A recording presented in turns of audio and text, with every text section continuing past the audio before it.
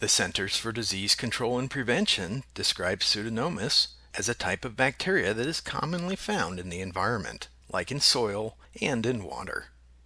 Of the many different types of Pseudomonas, the one that most often causes infections in humans is known as Pseudomonas aeruginosa. It can cause infections in the blood, lungs, and potentially other parts of the body. CDC reports that the bacteria are constantly finding new ways to avoid the effects of the antibiotics used to treat the infections they cause. While Pseudomonas aeruginosa lives in the natural environment, it can also be found in the built environment, where it can be spread to people, especially those in healthcare settings. Resistant strains of the bacteria can also spread in healthcare settings from one person to another through contaminated hands, equipment, or surfaces. As recently as 2017, multi-drug resistant Pseudomonas aeruginosa caused an estimated 32,600 infections among hospitalized patients and 2,700 estimated deaths in the United States alone. There have also been numerous products recalled over the years due to contamination from this bacteria. Those most at risk of infection, according to the CDC, include patients in hospitals, especially those on breathing machines, with devices such as catheters, or with wounds from surgery or burns.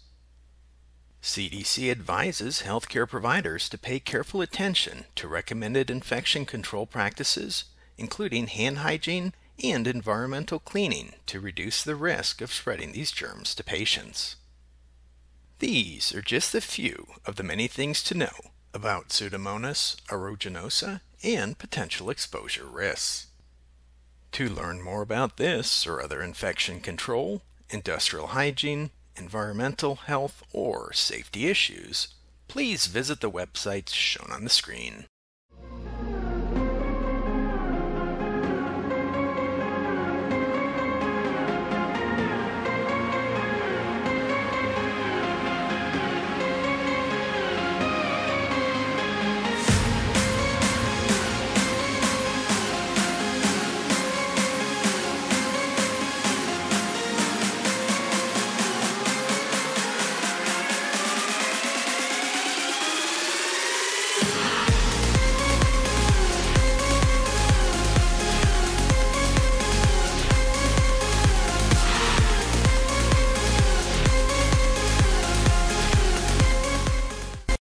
IAQ TV, the place to be.